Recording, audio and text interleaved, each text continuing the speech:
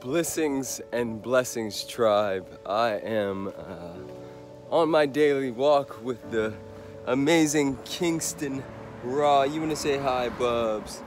And I wanted to have a chat. I was thinking about my childhood, and I wanted to have a chat around the distinction between jealousy and envy.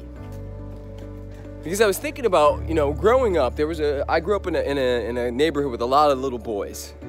Little boys my age, little boys a little older, and we all played sports together. But the particular sport that we played that just really caught hold of all of us was basketball.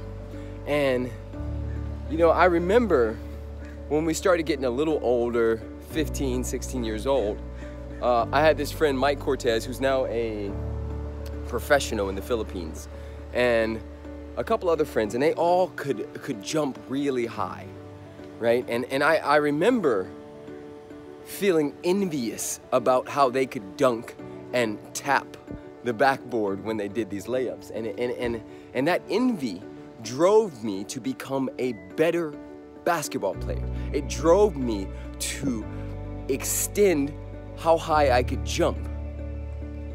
And when I was thinking about that and the distinction between envy, which is, motivates one, and then the distinction between jealousy. Jealousy would have me believing that there's only a finite amount of power, resources, love, whatever you want to put in that place, and that whoever has it, I need to get that from them. So jealousy would be coming and sparked from a fear-based place, while envy motivates and creates.